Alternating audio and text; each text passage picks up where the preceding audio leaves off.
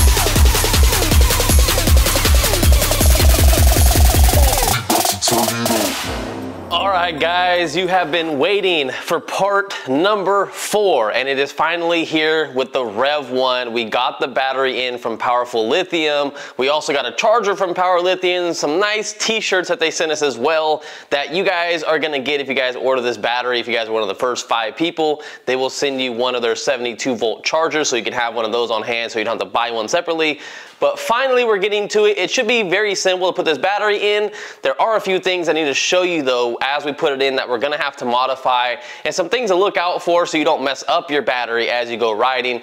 Then by the end of this video, we will actually take it out on the street and go for a ride and have a very good time with it. But it's gonna be a very short ride. Then part number 5 is when we'll actually go take it up, do some speed tests and all that stuff. But I need to make sure it's safe first. So let's get to it. So let's take a look at this battery after it took about 2 weeks to be made. Keep in mind, they might get a lot more orders after this video, so expect it to take maybe a month, maybe a month and a half to get your battery. Just a heads up about that. This is a 72 volt, 34 amp hour battery. To put that in perspective, this is a 52 volt battery, 20 amp hour. And to give you an idea, this is 1,000 watt hours roughly, and this is 2,400 watt hours. So that's a huge difference. You're definitely gonna get a lot more range with this battery. The only thing I would suggest though is you wanna keep out of the power if you wanna get the good range, because you definitely need this big of a battery if you're gonna be pushing about 5,000 to 8,000 watts on this bike. Now here is how the charger looks. It also has their number on there, so if you guys wanna contact them. This battery should be on their website already, so you guys can go ahead and order it. It's 1,900 bucks. It is pretty expensive, I get that. You guys can save $100 with my discount code.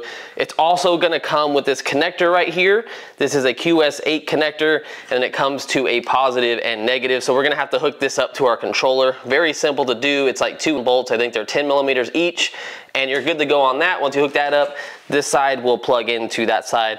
And then the charger that they send uses XT60. And if you're gonna come down here, this is how you charge it. So when we come down to the bike, you have some options on how you could charge it. You can just leave that cable in there. Every time you wanna charge it, just take these off and just hook up your charger that way. Or you can cut something on the thing and have the little plug stick out this way or up on the top or on the side, whatever you wanna do.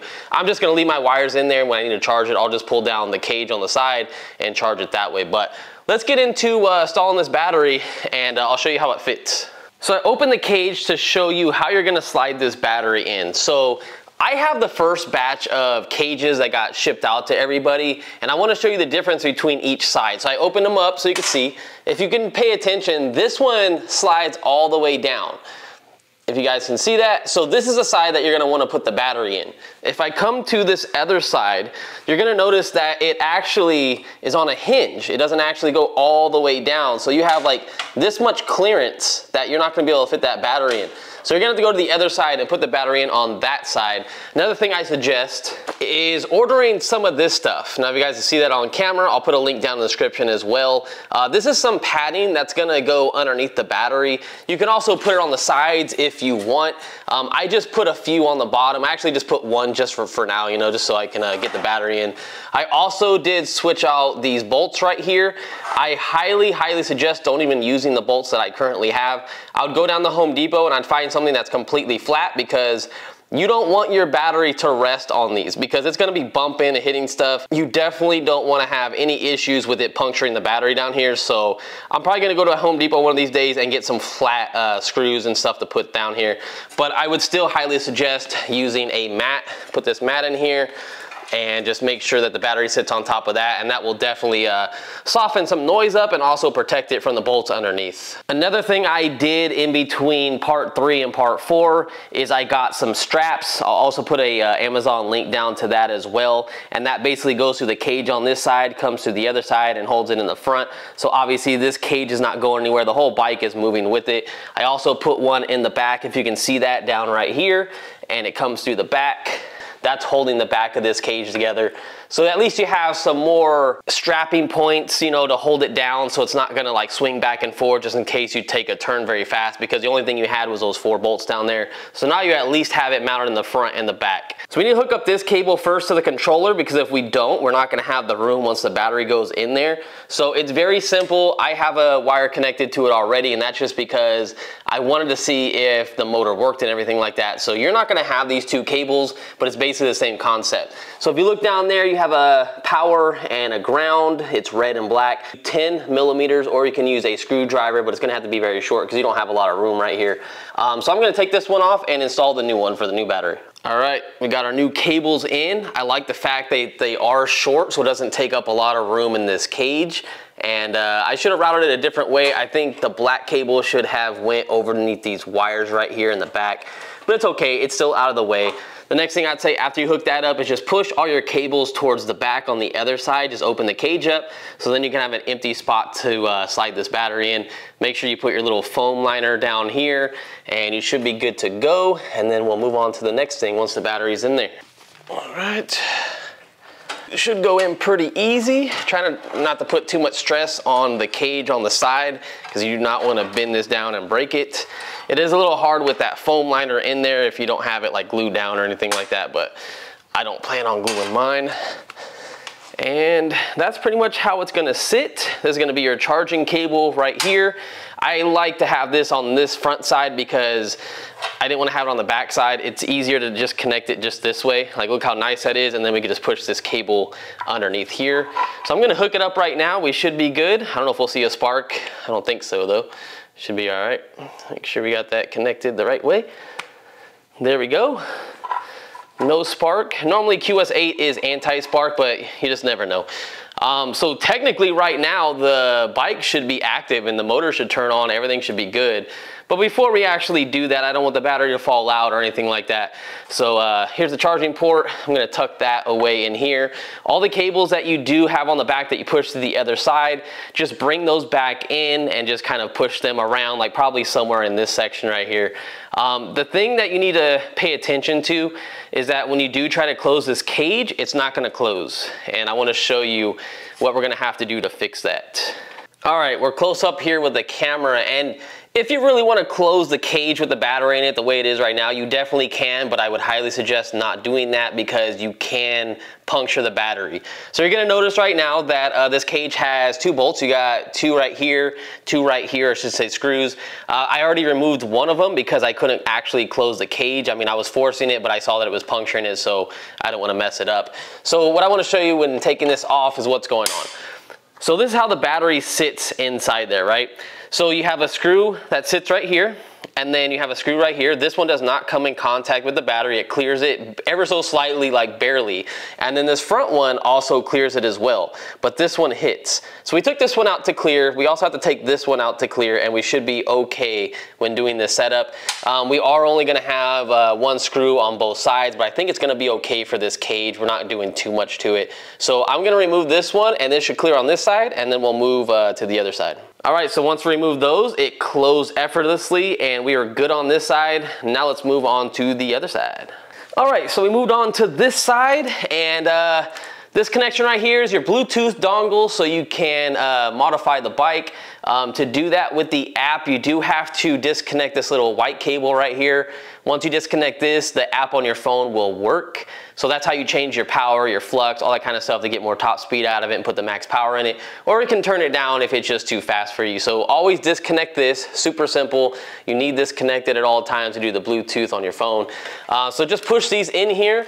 There is one other connection that you're gonna notice. It's right here if you guys can see that.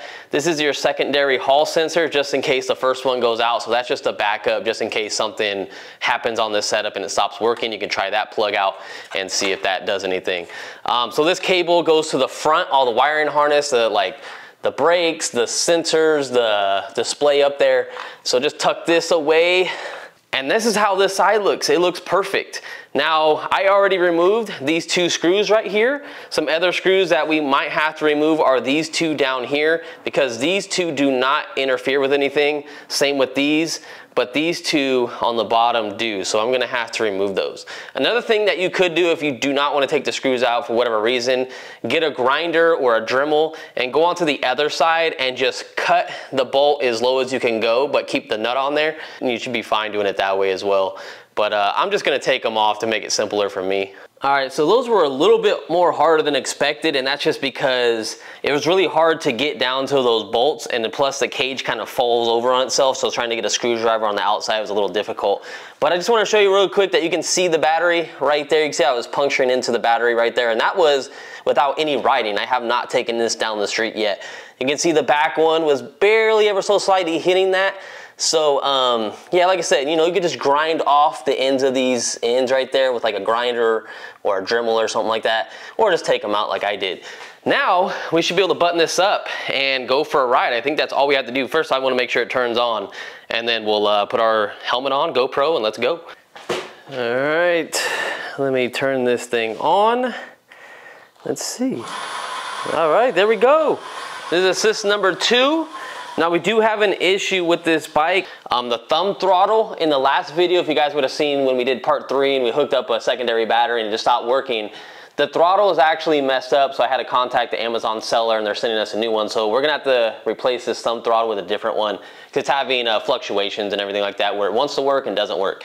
But let's see how it does on this video. Let's go out for a ride right now and go test it out, and then I'll talk a little bit about it. We only have 20%, so we can't go very far. All right, it's gonna be hot for this, guys, but I'm afraid of going down because it's a brand new setup. I did retighten the nuts on the back. One of them does need to be replaced because one was already stripped when I got it out, like out of the box. Like it was just messed up. So it's not fully stripped, it still locks down, but it looks like the metal is kind of like sheared off on a few threads. So if you have that issue, I would definitely get a replacement one on Amazon or contact the company you ordered the kit from. I'm just gonna chance it. I should be okay. 20%, we're not gonna be able to go that far, do anything crazy. I did turn the bike down to, I think it was 60 amps on the controller, so we're not running 100 amps, so it's not gonna go as fast, but at least we can get a feel of how the bike is. All right, so we turn it on with this little thing right here. Should pop up MB power. You guys can probably see that. It says 24% now, it said 20% earlier. This battery definitely needs to be charged and balanced and all that kind of stuff.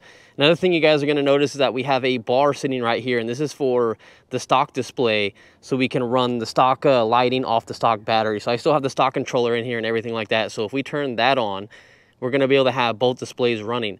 Now there is a bad thing about this setup. It's always gonna have a little flashing error code right there because no motor's connected, but this will automatically turn off in, I believe, 5 to 6 minutes. And your lights will completely turn off. I don't know if there's a way of messing with it, if maybe you keep hitting the pedal assist like up and down just to keep it on. I didn't see any setting that changes it so it doesn't have a cutoff timer. So you're limited on when your lights turn off and all that stuff. So that's something you have to worry about. Unless you just get rid of the stock battery altogether, you put another 72 volt battery right here, run a cable, connect 2 of them.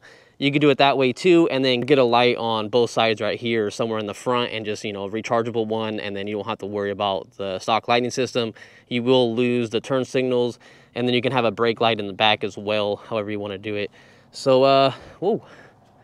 Trying to see where this display is going to sit best so you guys can see it. I didn't remove this film yet, and I don't plan on it just in case. I want to get some miles on it and see how it is first, and then we'll test it out. So I got to get used to this because it says 0 and then this says 1. So I got to make sure not to use this display. I got to look at this one. I actually think I would rather have this one at the top because it's more noticeable up here, but I don't know. We'll just see. What's up, man? Nothing. Hope I don't die because I just built this thing, so. You'll be all right. Yeah, we'll see what happens. All right, so we got to go in a higher mode than that. Oh my God. We're already moving. Woo-hoo-hoo. Already past the stock speed. Man, that's crazy. One thing I'm noticing, and none of these brakes are working like at all. Like absolutely like at all. I don't know if it's because I cleaned the bike one of these days and it got stuff on it. Not sure, but these aren't working. And the throttle is garbage right now. It's not the fault of the company that's in it. It just, this one has an issue. It's like there's a little short connection in there. So I was like moving and then it cut off. You could always put the full throttle on here if you want. One thing I'm noticing already is the chain. So the sprocket sits like right here, but then the new chain on the sprocket in the rear now sits way over here. So the chain's bent like this. It's even worse than factory. I can't even barely move these pedals. It feels like the pedal and the chain is like locked out and it's like messed up, like bad. Another thing is I'm noticing is the throttle, obviously right off the bat, it's like cutting in and out. It's a little sketchy. I shouldn't have actually rode it today until I got that throttle replaced. But I just wanted to check it out and we're definitely moving. We're going 44 miles an hour. This feels very solid. This is like absolutely comfortable. Heck yeah. Think about it, we're on 20% battery, 60 amps doing 44 miles an hour, if that's reading correctly. The only thing that sucks is since we don't have the other motor connected, this one doesn't read any speed or anything like that, which would be nice. I wish it did. Oh God, brakes. These brakes suck. They're not working too good right now. Woo! All right, we definitely have a, hey, don't go, man. We definitely have a lot more power coming into the turn, so you definitely got to be careful.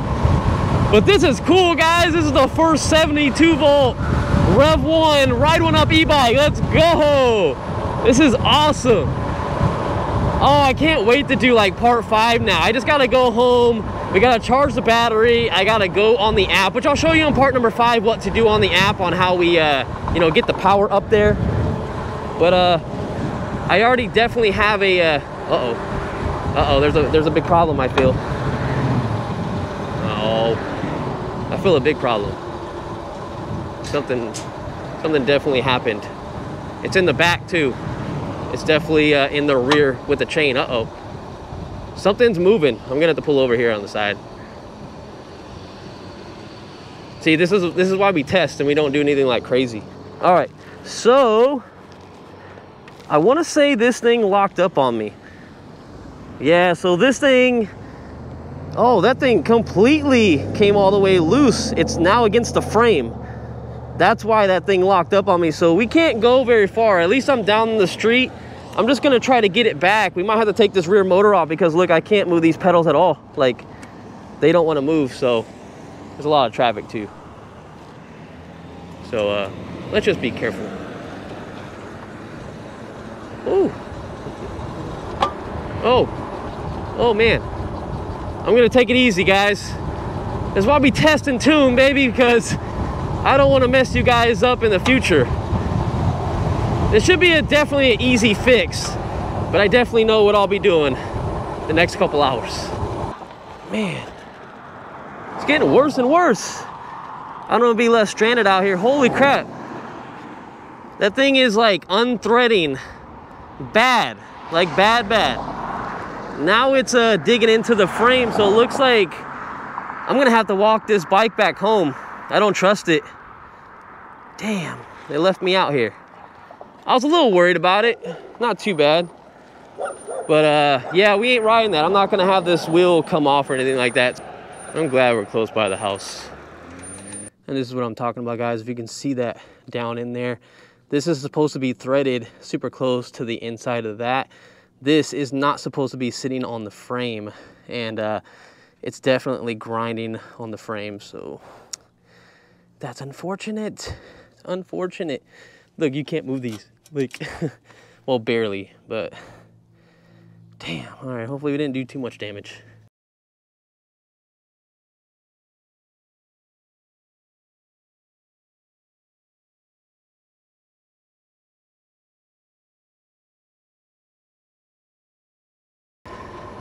All right, guys, I couldn't have left you on that bad note. I just felt like it wouldn't have been a complete video if I would have left you guys hanging like that. So I just left my house. I went back for an hour. I took the whole entire wheel all apart all over again. And I had to take the chain off. Everything is stripped. Everything that holds the actual rear sprocket on for the chain, all that is gone. I can't get anything to thread onto this motor, unfortunately. So we have no pedals that work. I mean, they weren't gonna work anyway with pedal assist, but I mean, it just feels like they all just move. It's just free spinning. There's no resistance, there's no chain. So legal reasons, right now, I can easily get pulled over if a cop sees me, even doing 28 miles an hour in the bike lane, if he sees I have no chain. I'm gonna pull over here and I wanna show you guys really quick. I'm also trying to bleed these brakes in because they are just trash right now ever since we did this setup. So let me show you what everything looks like now. I also broke my rear lights. I'm gonna have to contact them because when I was putting the bike over with all this extra weight we have with the battery and the motor, I couldn't flip it over by myself. I would have needed 2 people. So I tried doing it by doing the back wheel and flipping it over, and I broke the tail light. Also maybe scratch this up a little bit, but you can't see that. But anyways, this is what I want to show you guys that you guys saw in the last part a couple minutes ago is now we have nothing back here. So there's no chain, no nothing. I think what happened is the chain was so tight, and this has actually been happening on the stock Rev ones as well, even without doing the 72 volt motor, is it was so tight that as you're riding, the thing is just stuck on there and it's slowly like rotating loose, and it rotates all the way until it hits the frame, and it just messed up like the frame, like grinding into it. So I'm glad I stopped when I did. I should have stopped earlier, but I was trying to get home. I mean, I didn't want to push it. It is very, very hot out here. And I'm a little worried since I, put it back together just real quick, bolted everything down to make sure everything's on there. Because last time I bolted it, I put Loctite. I didn't put Loctite on this time, but still feels like everything's running good. We're at 9% under throttle. So that's where I'm going to leave this video. It didn't turn out the way I wanted it to, but hopefully in the next part, we're not gonna have a chain on this setup. Just be careful if you do put a chain on there. Do not put it too tight because you're gonna have the issue I had. And in part number 5, we'll have a full battery charge and we'll see how fast this thing will actually go. I'll turn up the amps to 100. I'll show you on the app how to do that. And yeah, part number 5 should be good as long as nothing bad happens. So I'll see you then, guys. I know I was gonna say the outro a long time ago, but now this is the true outro. Love you guys, true MVPs, for sticking around, and I'm gonna keep trying to do better on this channel for you guys. I want to make sure you guys are safe at the end of the day, so all right, guys, take care. I gotta make it home. I got 5%. Go, bus, go. We're gonna have to run out of battery juice. I don't want to kill this battery 100%. That is not good for it. All right, I'm gonna get it on a charger, guys.